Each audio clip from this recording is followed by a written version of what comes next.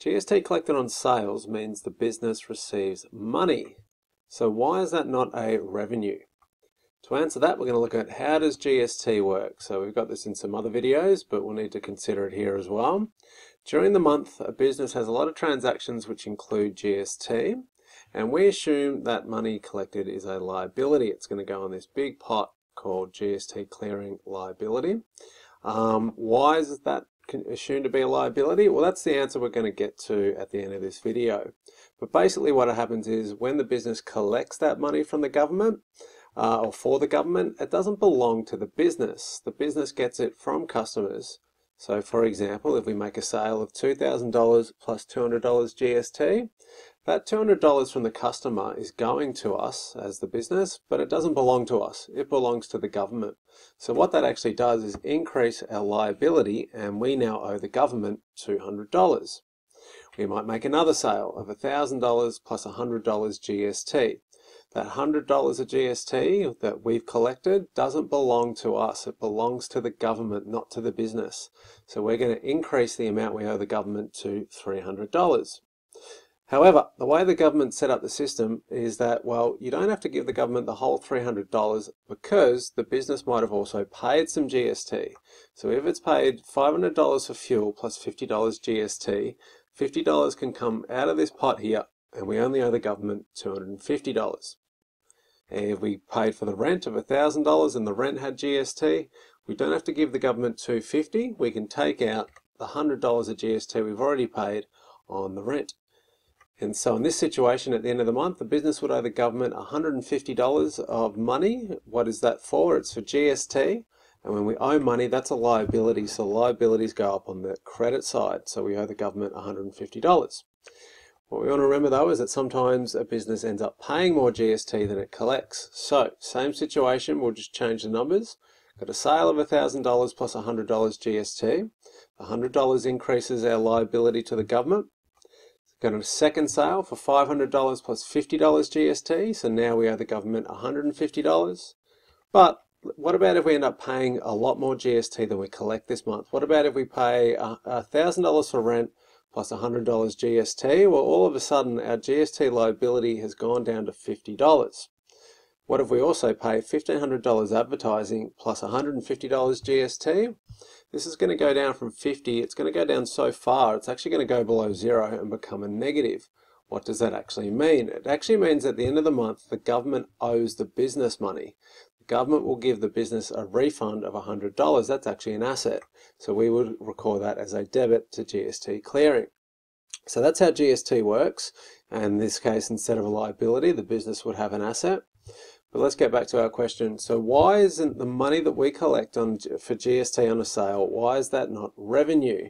Let's use an example. The business collects charges $2,000 for a sale and also collects $200 GST. So we said that's actually going to increase a liability, which would be a credit. Let's look at the rest of it though. We'd also have a sale of $2,000. That's a revenue. So revenues go up on the credit side. Every credit needs a debit. So where are our debits going? They're going into cash. We've got $200 and $2,000 for a total of $2,200. What's important to realize is that they're for different things though. $200 of this money is for a liability and $2,000 of this money is for a revenue. Why is this $200 GST a liability and not a revenue? It all comes down to our definition. So every element of accounting, whether it's an asset, liability, revenue, expense, or owner's equity, has a definition. So let's go through the definition of a liability. It has to be a present obligation. Is this $200 an obligation? Yes, it is. It's an obligation to pay the government back. So that is true. Secondly, a liability has to arise from past events or transactions. Is that true? Yes, it is. We made a sale of $2,000 plus GST. That's a past event. And lastly, will this $200 of GST liability, will it result in an outflow of economic benefits in the future? The answer is yes. At some point, the business will have to pay money to the government to settle that GST liability. So that's what makes it a liability. Let's just change the question now and say, well, why is this not a revenue? A revenue must be an inflow of economic benefits. Is that actually true in this case with GST? It actually is. The business does have an inflow of economic benefits here. It's got $200 of money. That is an inflow of economic benefits, so that is true. Has this GST either increased an asset or decreased a liability? It has increased an asset. It's increased cash here.